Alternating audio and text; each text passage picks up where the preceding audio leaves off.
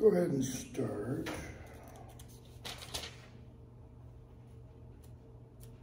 We left off the other day on 606 and 607. You've got, hold on, I'm looking at two different sets. That's the old syllabus. 606 and 607, you got suggestions for approaching poetry, which are some of the things that I talked about before even looking at this, you know, about reading it aloud, pay attention to the title, pay attention to individual words, look at marks, punctuation, etc.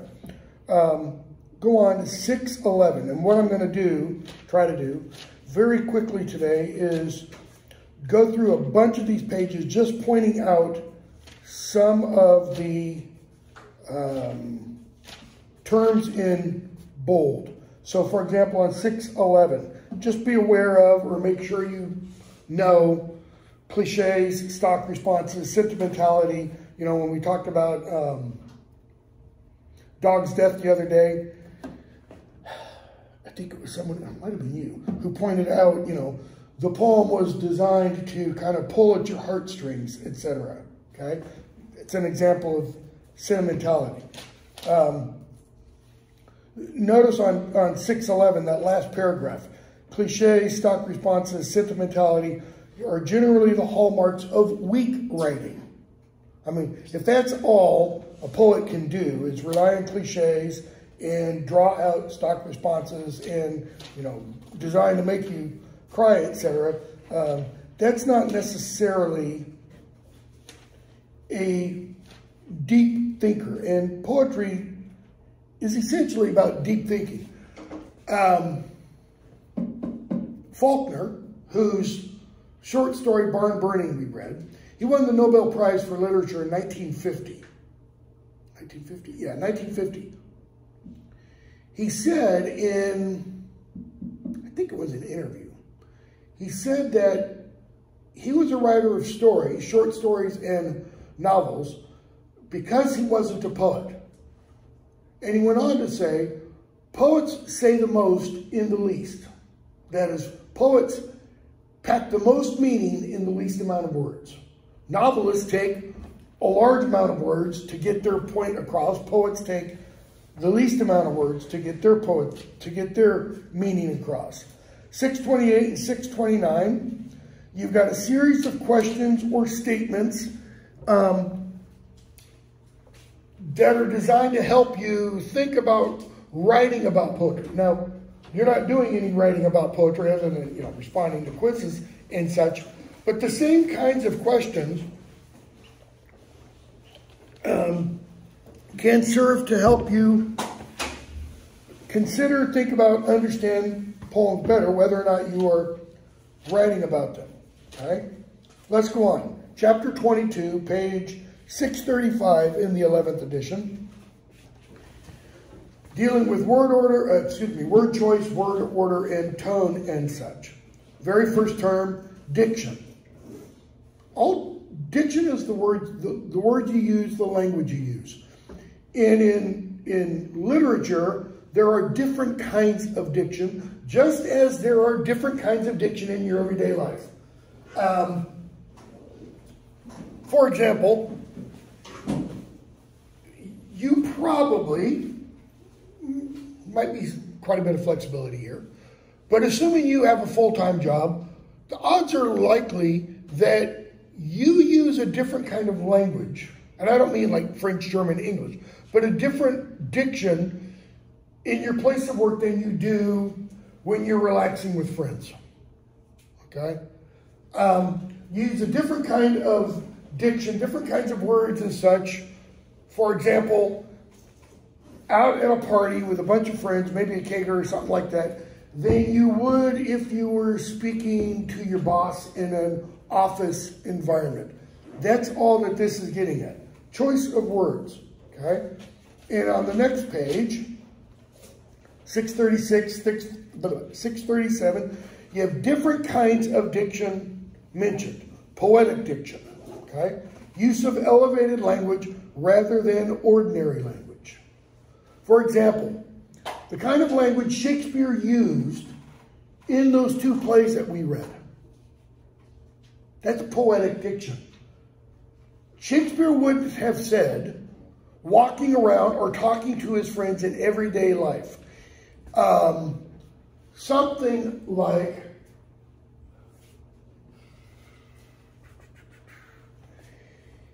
he hath not heard so-and-so. What do I mean? The hath there, the H-A-T-H, rather than he has, okay? That was old, already by Shakespeare's day. In everyday ordinary usage, they didn't use that. Nor did they use the thou or the th forms of pronouns.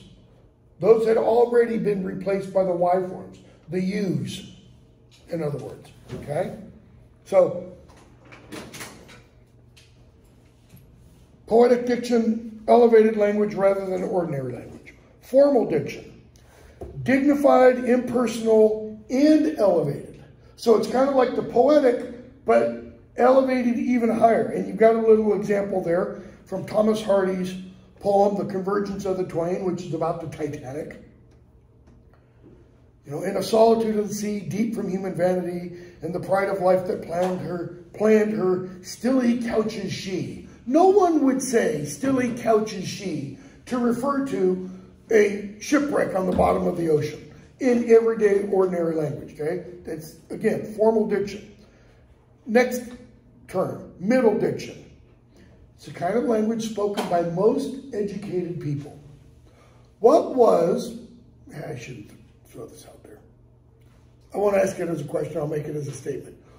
One of the comments made, and this is nothing about politics, all right? This is just an example. One of the comments made about Herschel Walker's run for the Senate in Georgia is that he's not a good speaker. He's not a polished speaker like Raphael Warnock is. Well, big difference in educational achievement and big difference in terms of job experience. Before he was elected senator, what was Raphael Warnock's job? Anybody know? Preacher. So he's used to standing up once a week and doing what? Speaking in front of people. Big crowd. You have to develop polish for that kind of thing. Herschel Walker wasn't. He didn't regularly give speeches. He speaks in his everyday, normal language, but it's not it's not the language of a university graduate. He didn't graduate University of Georgia. He went 3 years and then went on to the pros, okay? So, middle diction, language spoken by most educated people. Educated there does not mean high school.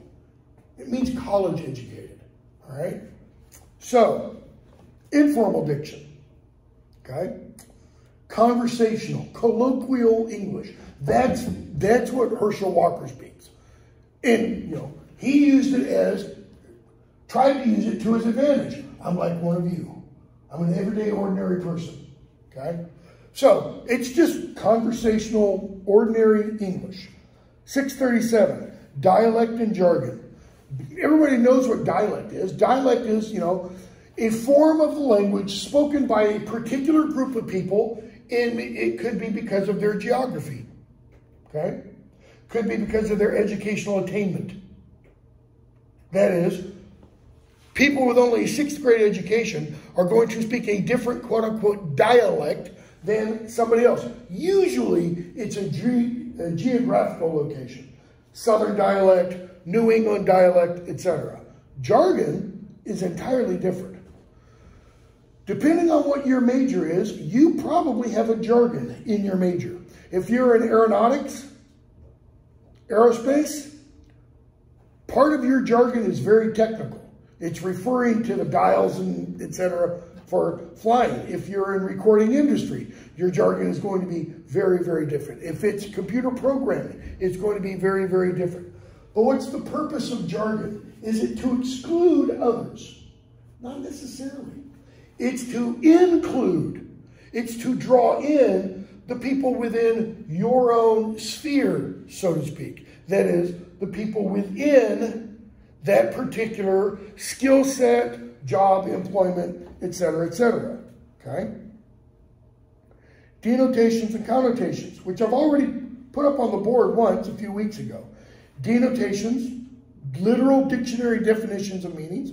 Connotations, all the other possibilities that those words suggest. And the example I used one day was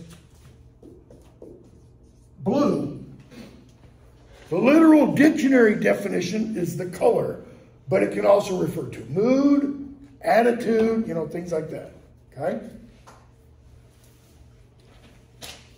Turn the page. 639. Persona. Persona is the speaker of a poem. Even if the poem is not intended to be literally spoken. It's the I that is essentially saying the poem. We use persona, not narrator. A narrator is the person speaking in a work of fiction, short story, novel, etc. Look very briefly at the poem on page 638, all right, by Randall Jarrell. So this poem may show up on a quiz or the final exam. Death of the Ball Turret Gunner. Remember, titles give you an indication of what is happening. So what has the title just told us? Someone's going to die. Someone's going to die. What is a ball turret gunner? Turrets are back in World War II. Don't think these were used as much in Korea or Vietnam. Turrets are on the back of bombers, usually on the back, top of the fuselage, hanging down at the bottom of the fuselage, a round or glass ball, and the person inside would be in a seat, and that seat would rotate. It wouldn't rotate. Don't believe they rotated 360 degrees. Some of them might have. But it's the person whose job is to sit there like with a 50 cal machine gun. And when other fighters or bombers are coming up, fighter jets are coming up on the bomber, it's that person's job to shoot them out of the sky.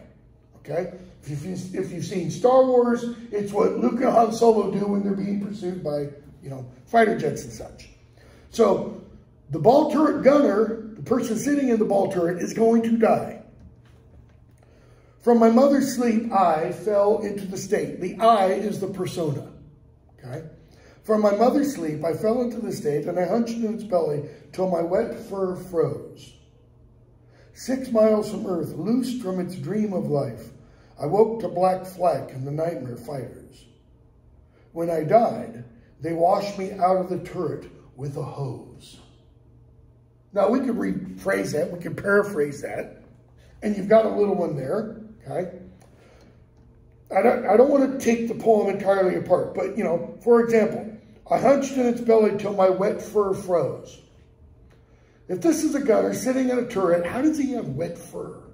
Blood. Okay, but what's the fur? Probably a coat or something he wears. What does a person in a bomber wear? Bomber jacket. Yeah. They're highly valued today. If you can get an original bomber jacket, they're several hundred or thousands of dollars. You got all kinds of knockoffs being made. Leather on the outside, lined with real fur on the inside. Why? Bombers weren't heated.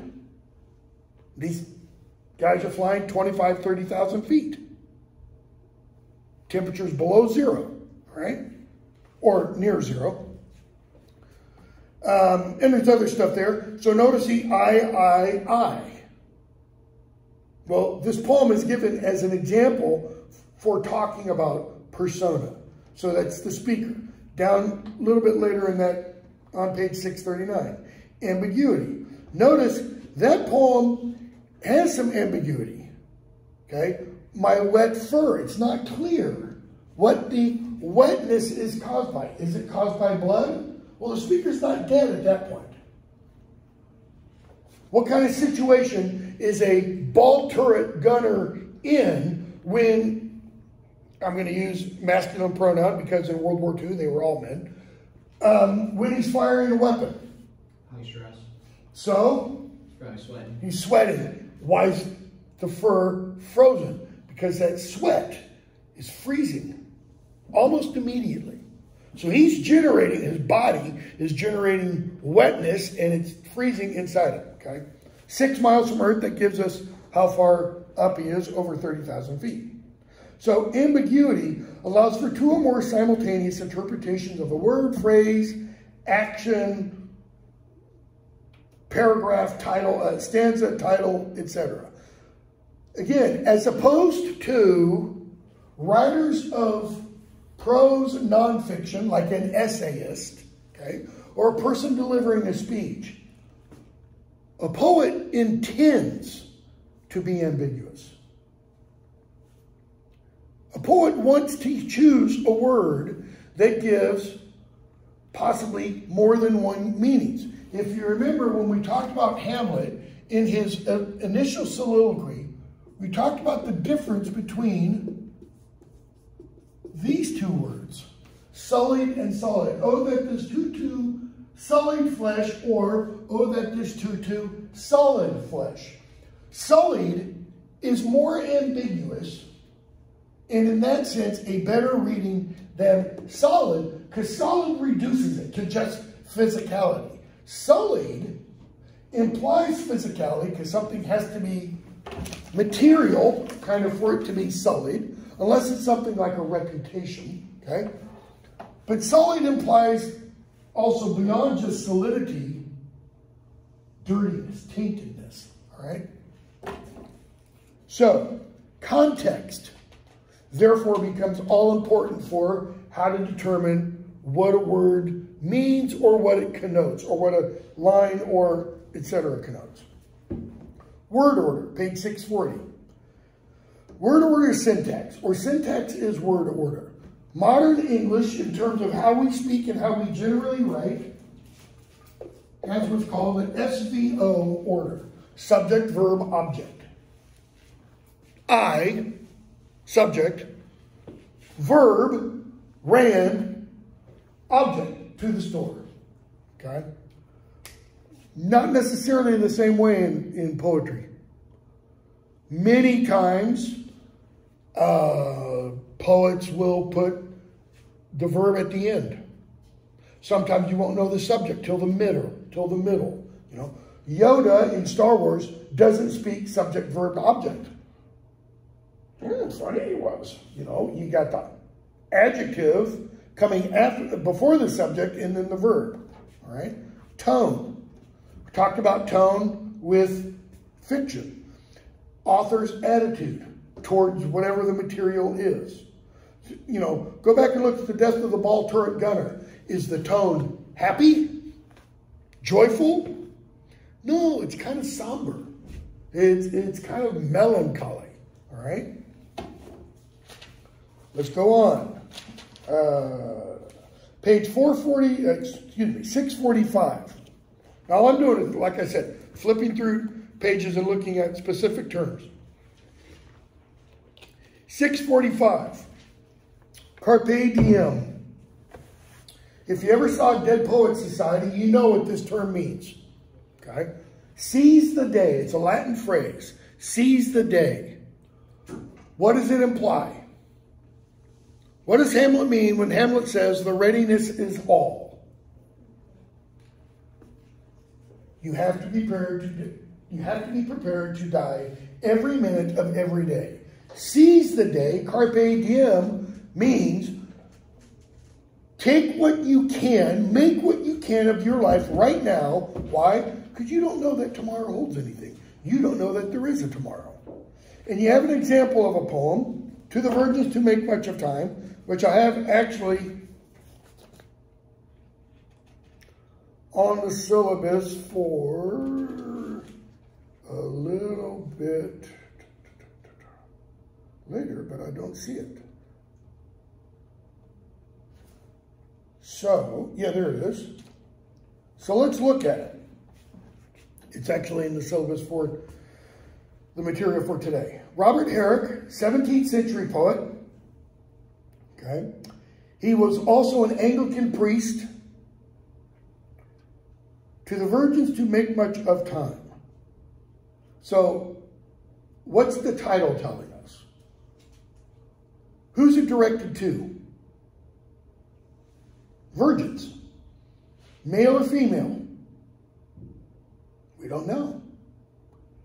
There's this assumption that virgin tends to refer to females, but it doesn't.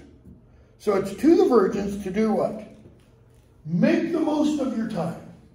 Okay? So, it's written in stanzas. We have 4 stanzas. The stanzas are called, we're going to talk about this later. Stanzas are called quatrains. They're 4-line stanzas that rhyme. Gather ye rosebuds while ye may, old time is still a-flying. And this same flower that smiles today, tomorrow will be dying. So we get the idea, the theme of the poem. Time is flying. A flower that smiles today, that is blooms today, tomorrow will be dying. Okay? Second stanza. The glorious lamp of heaven, the sun, the higher he's a-getting, the sooner will his race be run, and nearer he's to setting. So the first stanza introduces time. The second stanza introduces a different image, the image of the sun rising and falling. That third stanza, that age is best which is the first, when youth and blood are warmer. But being spent, the worse in worst times still succeed the former.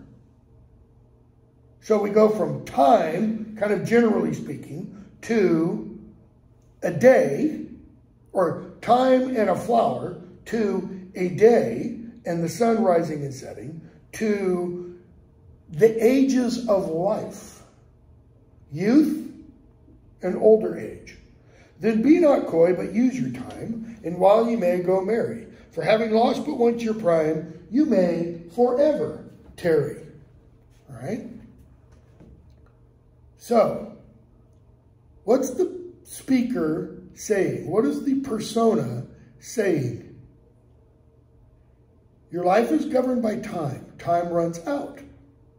Therefore, use the time that you still have in the hourglass before all those sands drip away. And he uses 4 different stanzas to give 4 different images. And the final image is, be not coy, but use your time, and while you may, go marry. Now, go marry may mean go get married. But it can also mean go marry, go happily, go joyfully. Are we ever told the sex of the intended recipient? No, we're not. Okay? But what is one of the things the poet implies? What does time do to people? How are you different when you're 20 than when you're 70? Life experience. Life experience. What else? Be more superficial. Maturity. Be even more superficial. Looks. When you're 20, if you're a man, you're handsome. If you're, generally speaking. If you're a man, you're handsome. If you're a woman, you're beautiful. 70? Not so much. Body sagging, you've got wrinkles, you've got gray hair, all that kind of stuff. Okay? We're going to come back to this poem again later. I'm not going to do To His Coy Mistress yet. We'll come back to it later also. I'm going to go through and do more of these terms. So, we'll talk about Carpe Diem poems again a little bit in a little bit. So let's go through more terms. Chapter 23 or section 23, images. Okay? Everybody knows what an image is. It isn't only visual. This is page 669. An image is anything that appeals to the senses. Can be visual, it can be a smell, it can be a color, it can be a taste, it can be a texture that is described, okay? Anything that appeals to one of the 5 senses or more than that. And you've got examples. Let let's see, I don't remember. Let's see if they have another poem by William Carlos Williams, which I ought to have memorized, but yeah. On page, turn very briefly to page 808. Take that back. Don't turn to it. Just note it down. This could show up. Just listen to this. Okay? The red wheelbarrow. So much depends upon a red wheelbarrow glazed with rainwater beside the white chickens. So much depends upon a red wheelbarrow glazed with rainwater beside the white chickens. So much depends upon a red wheelbarrow glazed with rainwater beside the white chickens. What is in your mind now? Red wheelbarrow. An image of a red wheelbarrow glazed, wet, beside white chickens. Okay? The poem is entirely imagistic. That's all it's doing. It's creating an image. What does it mean? It depends upon how you interpret. So much depends upon. Okay? The poem is entirely meant, its whole purpose is to evoke that image. And probably throughout the day, this image is going to pop into your mind of a red wheelbarrow covered with rainwater sitting beside white chickens. That's it, okay?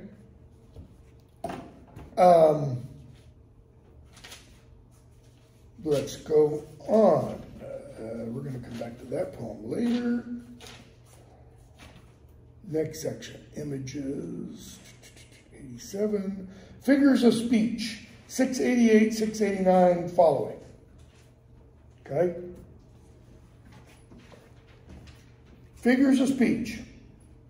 A way of saying one thing in terms of another. That's what a figure of speech is. Okay? For example, I don't know if this is the order that's going to come, next. Simile and metaphor. What's a simile? What are both similes and metaphors? Ways of comparing things, okay? Similes use like in as. He ran like a gazelle. Her hair is beautiful as the sun. Okay, those are both similes. He compared to a gazelle, her hair compared to the brightness or the yellow of the sun. A metaphor is when you make a comparison, but you don't use like or as. You say the thing is something else. He's a pig. Has two meanings, right? One, eats an awful lot. Two, is foul and dirty. Okay? Possibly three meanings, sexually unattractive, etc., etc. Look at the little poem on 690. I love this poem. Just because of the image it creates. Okay, this is talking about simile and metaphor. You Fit Into Me by Margaret Atwood. You fit into me like a hook into an eye. Now, if we just stop there, what are the connotations of hook and eye? Probably.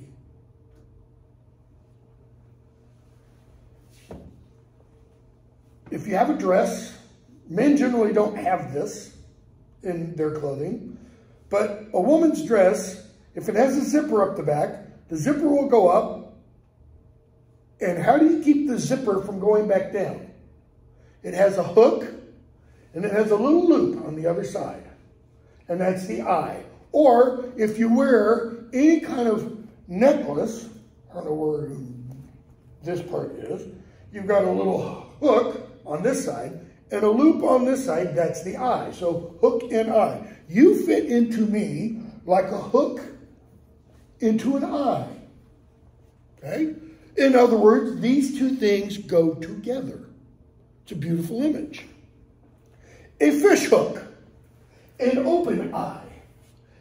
And the next two lines completely jar. the initial image.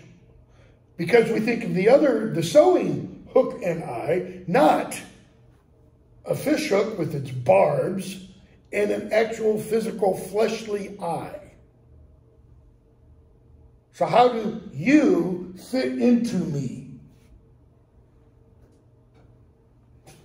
It's don't fit. This isn't a beautiful relationship that's kind of, being implied. So, simile, explicit comparison, using words like, as, than, appears, seems, etc., etc. Metaphor makes a comparison between two unlike things, but does it implicitly. Okay? The hook, the eye, in the second two lines. All right? So on 691, metaphor is expanded because there are different kinds of metaphors. You have implied metaphors. Okay? For example, he brayed his refusal to leave. The implication is that he's like an ass or like a donkey. All right? It doesn't explicitly say he's an ass. It uses a term applied to asses or donkeys in reference to a person. An extended metaphor, okay, in terms of a poem, makes the entire poem fill out or be about that metaphor. And you've got the reference to the poem. It was on a previous page. Catch on page 596 by Robert Francis, okay? That compares poetry to a game of catch, okay? A controlling metaphor, because these comparisons are at work throughout the entire poem, they're called controlling metaphors. For example, look at the controlling metaphor in the poem, The Author to Her Book by Anne Bradstreet. Now, we're going to discuss that poem later, all right? But the controlling metaphor is she refers to put it bluntly, she refers to her book as a child. Or, let me rephrase that, the poems in the book as her children. And she uses that metaphor all the way throughout. Okay?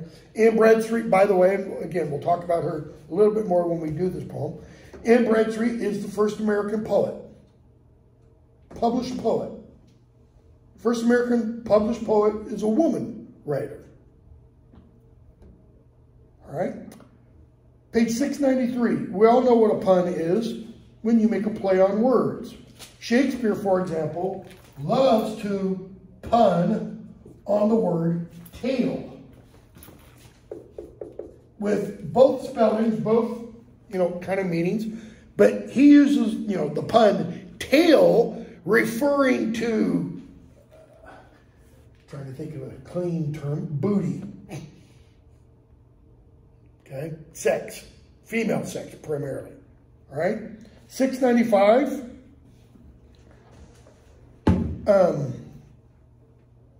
Two different terms.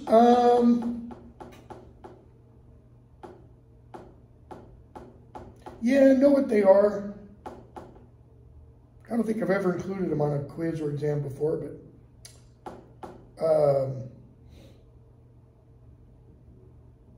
synecdoche, also pronounced synecdoche in metonymy. Synecdoche, a figure of speech in which part of something is used to signify the whole, or synecdoche, figure of speech in which part of something is used to signify the whole. So, for example, Washington, D.C. said, or Washington said. It doesn't refer to the town of Washington. It refers to the federal government. So you have a little poem, Hand That Signed the Paper, by Dylan Thomas as an example of synecdoche or synecdoche, etc. Personification, everybody knows what that is. You attribute human characteristics to something inhuman, which we saw, if you remember, in, come on, brain, get up to speed. Flannery O'Connor, Good Man is Hard to Find, we heard the woods described as an open mouth or as swallowing. Okay? That's personification. 697, paradox and oxymoron. Paradox, statement that looks to be self-contradictory, but on second look, it's not. It makes sense. Oxymoron, an even denser form of paradox, you know, like sweet sorrow, silent scream, virgin maid, or maid virgin, cold fire. They're not truly oxymoron. That is, they're not truly opposites. Within their context, they work. Figures of speech, go on to symbol, page 710 and following. 837. Symbol we've already discussed with fiction. It's pretty much the same kind of thing. Symbols work the same way in poetry as they do in fiction and in drama. Yeah, I've got this poem assigned. So we will look later at Robert Frost's Acquainted with the Night in a couple of days. We'll come back to that. 712, conventional symbol, things we've discussed, literary, contextual symbols. That is, contextual or literary symbol, the meaning of it depends upon the actual context in which it's used. As an example, and I'm not going to explain it right now, but when we get to Acquainted with the Night, look at how the moon is used. So if you want to just put a note, you know, moon in Acquainted with the Night, okay? Or darkness, or even night. The term night becomes a symbol for a variety of things, okay? Allegory, we've talked about that. Allegory is where there's only one meaning. Only one meaning is possible. And it's because the author is determining the meaning for you. Notice, unlike expansive suggestive symbols, allegory is a narration or description usually restricted to a single meaning because its events, actions, characters, etc., represent specific abstractions or ideas. And I used the example in talking about fiction of John Bunyan's Pilgrim's Progress, where you have the character, the main character is a person named Christian. Christian can never stand within that novel for Muslim, Jew, Buddhist, atheist, okay? Allegory, next term on page 713, is almost always, I mean like 95, 98% didactic. The person writing the allegory is trying to teach you a message, okay? What's one of the greatest allegories of the 20th century? You might have had to read this like in middle school or high school. George Orwell, Animal Farm. If you never had to read it, you should read it. Set literally on a farm with a bunch of animals who take control, and you have the animals set up essentially a communist state. It's Orwell's allegory about the dangers of communism or socialism, if you want, okay? And notice, the lesson that's taught can be anything. It can be an ethical lesson, a moral lesson, religious lesson, secular lesson, irony we've talked about. Look very briefly. I don't think I have the poem. Yeah, I don't have it on the syllabus. Page 715, about irony. Look at this poem by Edwin Arlington Robinson. Richard Cory. Whenever Richard Cory went downtown, we people on the pavement looked at him. He was a gentleman from sole to crown, clean-favored, and imperially slim. And he was always quietly arrayed, and he was always human when he talked, but still he fluttered pulses when he said good morning, and he glittered when he walked. And he was rich, yes, richer than a king, and admirably schooled in every grace. In fine, we thought that he was everything to make us wish that we were in his place. So on we worked and waited for the light, and went without the meat and cursed the bread. And Richard Corey, one calm summer night, went home and put a bullet through his head. Notice the first 14 lines imply, man, this guy is someone to be looked up to, someone to be admired. And then we find out what? He's depressed, suicidal, okay? That's the irony of the poem.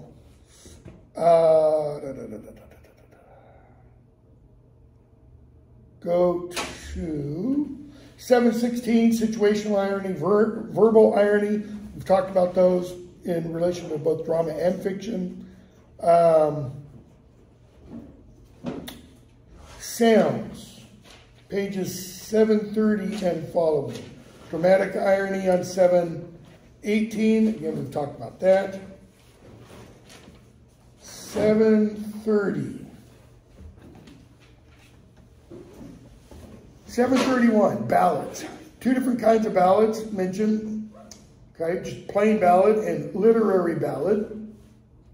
You've got an example of a ballad, Scarborough Fair, on page 731. We're going to discuss this poem in Simon and Garfunkel's Scarborough Fair, modification, adaptation of it, in a few days. So we're not going to talk about it right now. But know the definitions on those pages, or on that page, okay? Couple of terms relating just to sounds. On 734 and 735, okay? Onomatopoeia, you probably remember from grade school, if not later, okay? Where the repetition or the use of a word resembles the sound it connotes, quack, buzz, rattle, etc., etc. Alliteration is the repetition of the same consonant sounds at the beginnings of nearby words. We've seen that used in a lot of in some of the dramas we've read, and you've got examples, okay? Assonance, repetition of the same vowel sound in nearby words, okay? Sleep under a tree, time and tide, haunt, awesome, each, etc. If the repetition of the sound produces a harmonious or pleasing effect, then it's called euphony. Eu meaning beautiful, phony, sound, beautiful sound. If it's a jarring sound, if it doesn't sound pretty, it's cacophonous or cacophony, okay? Discordant, in other words. Rhyme, 736, 737, okay? Two or more words or phrases that repeat the same sounds. Happy, snappy, okay? So rhyme often has similar spellings, but you can have I rhyme, as I mentioned the other day, you know, with this kind of thing. Bow and though. They don't literally rhyme sound-wise, but they look very similar. Which is, you know, they use the example bow and cough.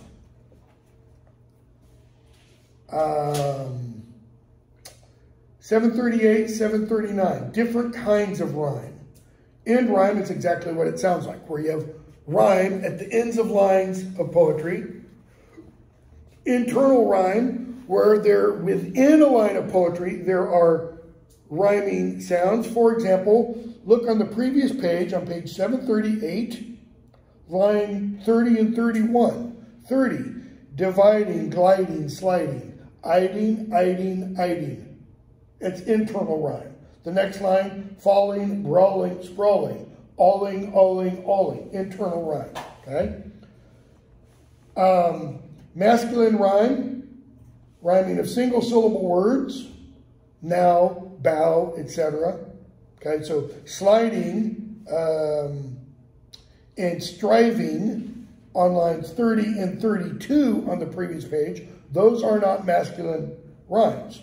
Feminine rhyme consists of a rhymed syllable, a rhymed stressed syllable, followed by one or more rhymed unstressed syllables. Sliding, striving, those are feminine rhymes because the I part is stressed and the ing part is unstressed, but both of them also rhyme, okay? Bottom of 739, exact rhymes, okay? Because they're exact, everything fits perfectly, but then you also have what's called, and there's a variety of ways to describe this. You also have what's called near rhyme. And notice 3 other terms to describe near rhyme.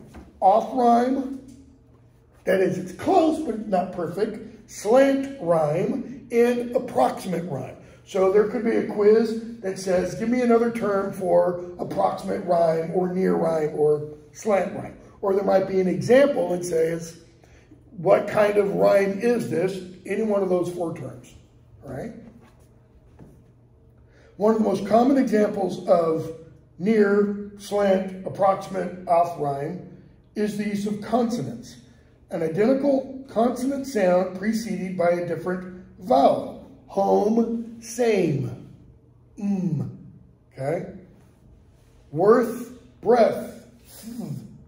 Trophy, daffy. The fee there. Okay? Close, but it's not perfect.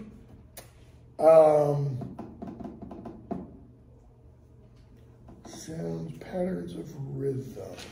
I don't know that we're going to... Yeah, we'll do some of this. So, pages 755 through, just want to make sure, 758, okay? 754 through 758. 754, rhythm.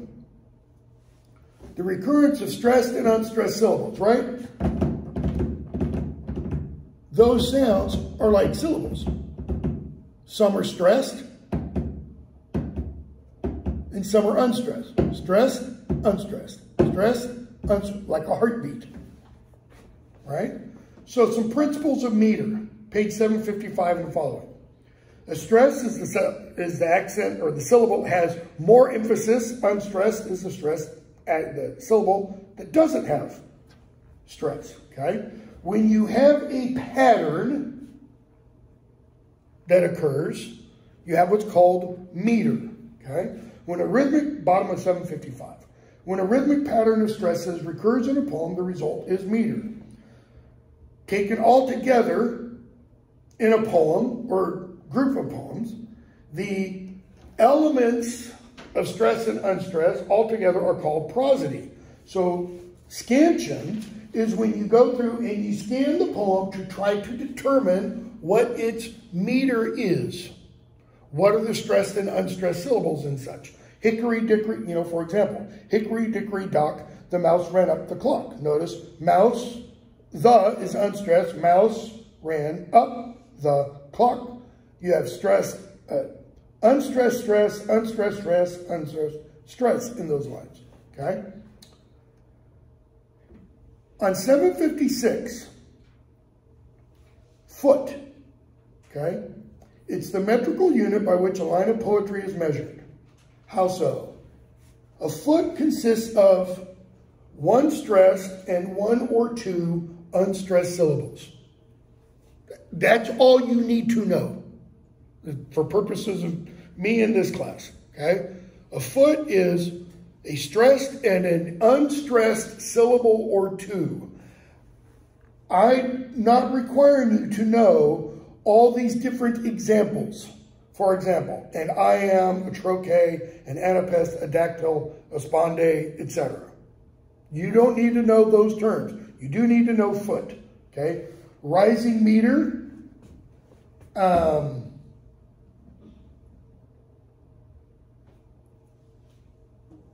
and falling meter, you should know those. okay? Where the stress and unstressed syllables in a rising meter, the unstressed syllables come first and then the stress ends at the end. In a falling meter, the stressed syllable comes first and then the unstressed syllables follow that. And you got examples mentioned. A line is a line of poetry, but a line is measured by the number of feet, stressed and unstressed syllables, it has. Pentameter, for example, has 10 penta, stressed and unstressed syllables. Most English, well, up until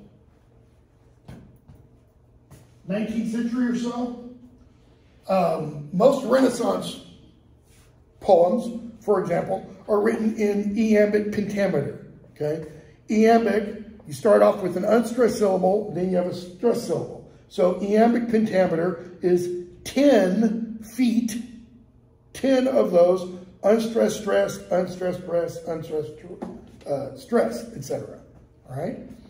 Blank verse is where you have an unrhymed iambic pentameter. Okay? Shakespeare's plays are written in iambic pentameter. All right? But it doesn't rhyme. Iambic pentameter doesn't rhyme. Some of Shakespeare's plays do use a lot of rhyme. Some of them don't. All right?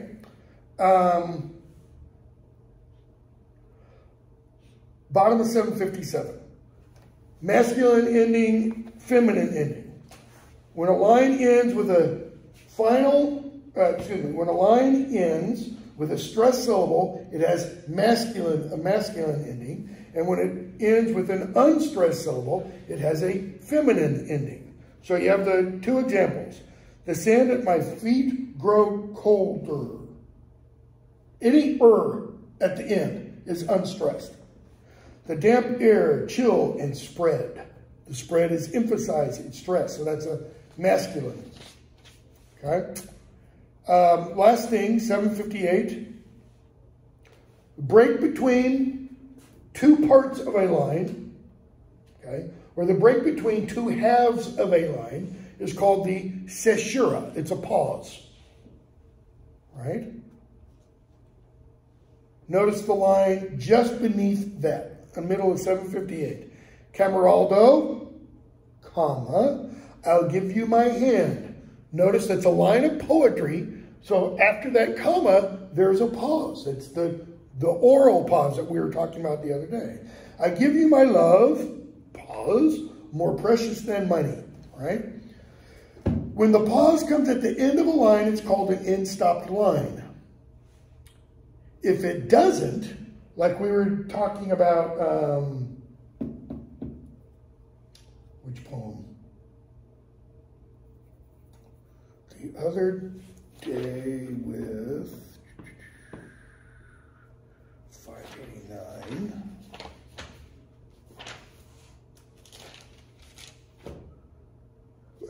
Those winter Sundays on 591. For example, Sundays too, my father got up early and put his clothes on in the blue-black cold. That's a run-on or in-jammed line, right? Because it goes from one to the next. It's jammed up. That's what enjambment means.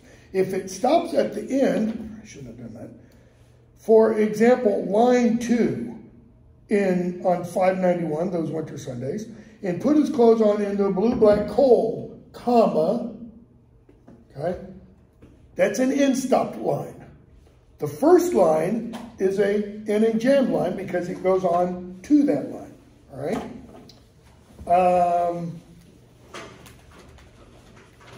Poetic forms, 775. We'll talk about those Monday. Wait, today's Friday. Yeah. We'll talk about those on Monday and then look at, again, to the virgins to make much of time, tuus quae mistress, the author to her book, and a valediction forbidding mourning. We should be able to do all 4 of those without any problem. All right, we'll stop there. Have a good weekend.